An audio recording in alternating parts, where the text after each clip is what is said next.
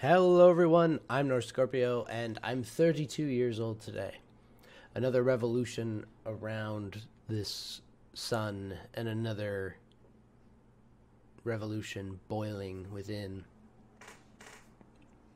I've been taking this day for the last couple years now to reflect on what successes or failures or shortcomings or whatever I've had over the last year, and what I'm gonna work towards changing or thinking about in the year to come. And I think one of the things I want to do is fix where I sit on the camera. There we go. It was so short. Now, in the last year, my life has been completely uprooted. As I talked about a little bit before, that 9 years of a relationship ended in September of last year. I moved out into my own place.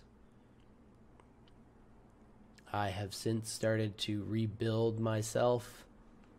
But this year has honestly been one of the lowest points of me moving towards that.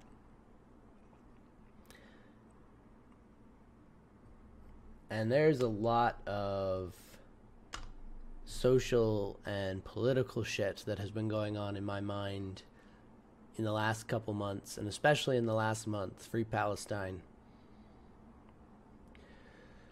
And I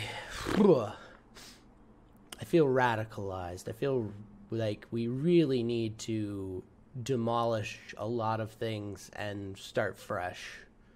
Capitalism is failing us and the planet and humanity.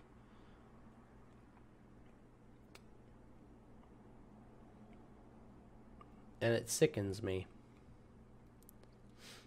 In the last month, I've participated in the first protest that I actually went out to.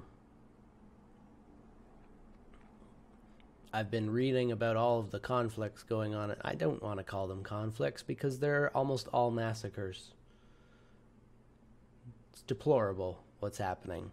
And the fact that it's taken over a month for governments in the free world to even start to acknowledge that the people that they govern and are supposed to be the voice of are not happy with their decisions and are actually starting to change their mind and their perspective and platform is just the biggest display of why we need to try again.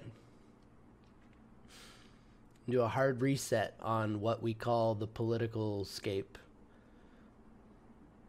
There's homeless people outside my apartment every day. That's not right. There are children being bombed in Palestine. That's not right. That's not okay.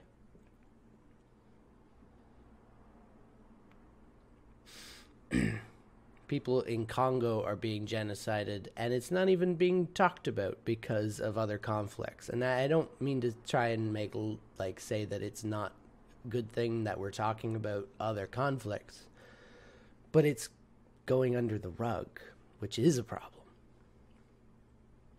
So the next year for me is to continue to stay educated, to peel back barriers, peel back the layers that I've been deconstructing for the last 15 years since I realized that the things that I was raised on are largely flawed or false.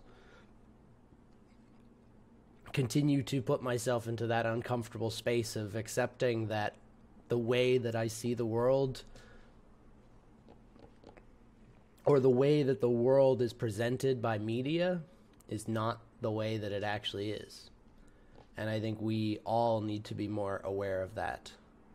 And when I say we all, I mostly mean people with this complexion, because you all like to sit in your dark, quiet, comfortable little hole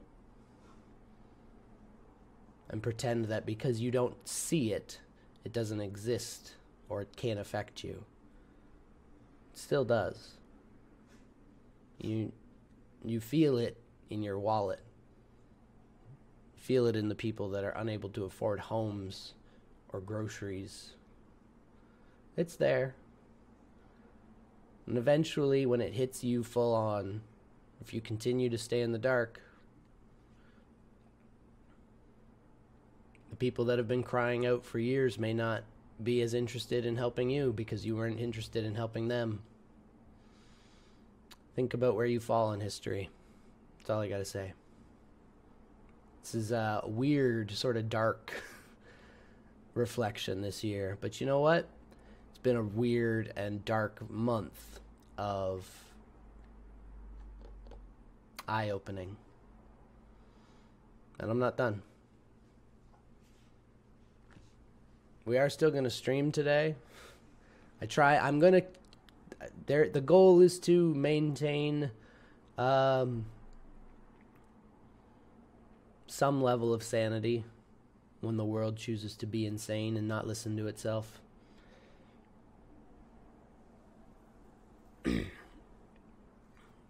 Links on my Twitch channel towards Palestinian aid.